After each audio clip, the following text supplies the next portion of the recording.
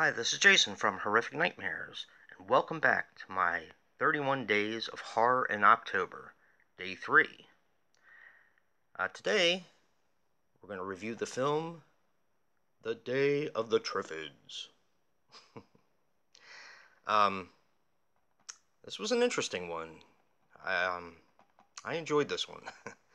A Day of the Triffids clocks in at about 94 minutes, and is a 1962, if you look at IMDb, it says 1963 film.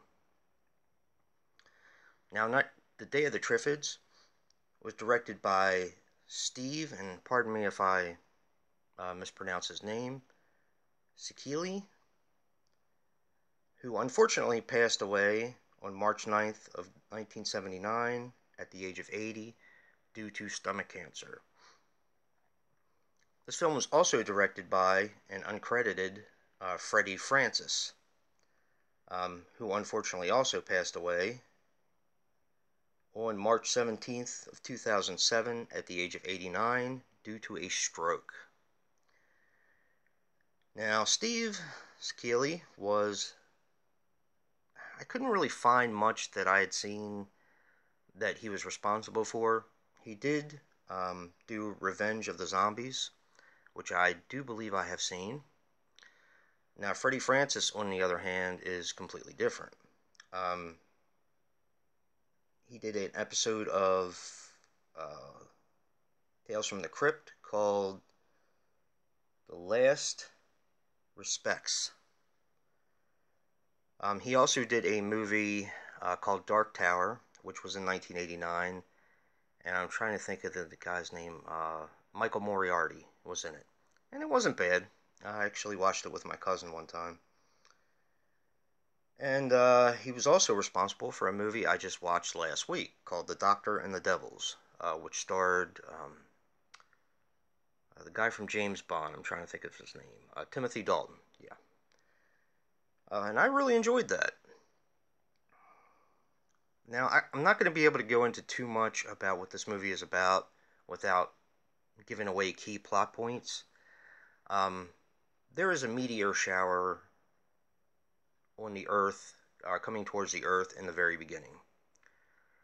It comes to find out that the meteor shower is responsible for the Triffids. And they are multiplying. The meteor shower also causes a disability in a majority of the population, which I'm not going to tell you what it is, but it plays into the movie quite a bit. And you're basically looking at two groups of people primarily. You know, they meet with other people along the way, but the first group is a Navy, I believe I'm trying to think of what his rank was in the Navy, and I can't think of it for some reason. But he meets up with a little girl in a town, and they kind of travel together, finding other survivors, people that haven't been affected by the meteors. There also is a couple who live in a lighthouse, who are doing research, marine biology research. He's an alcoholic. Of course, his wife also works with him, and they are desperately trying to look for a way to get rid of the Triffids. Now, that's pretty much all I'm going to tell you about the plot. There's not really a whole lot to it, but it's just a ton of fun. I really enjoyed this film. This is the Cheesy Flicks version.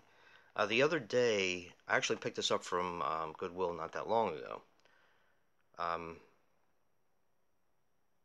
I picked it up because I had seen it in a fellow YouTuber's video.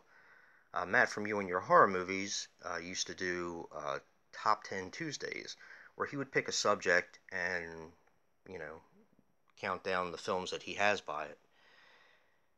And this was Killer Plants. And you wouldn't think there would be that many, but there are. There are quite a few. So I saw this exact copy, the Cheesy Flicks copy, and I picked it up at Goodwill. I also was talking to Papa Jupe. I don't know if you guys know who he is, but you might want to subscribe to him. He has a really cool channel. He actually showed this exact copy in one of his videos, and I told him, I said, I have this exact copy, and I don't really see it around too often. And he explained how much he loved it. And I said, well, I'm thinking about doing a review for my 31 Days of Horror in October. He said that would be great. So this is kind of going out to Matt from You and Your Horror Movies and Mark from Papa Jupe.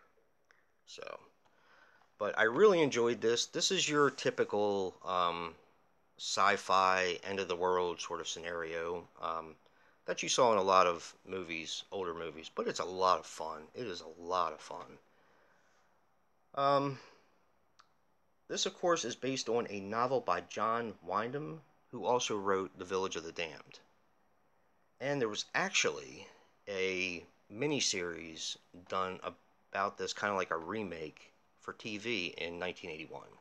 That I've never seen, but I'm curious to see what it looks like, so I'm going to see if I can find it anywhere. Overall, I'm going to give this film a 7. That is 7 smashed pumpkins.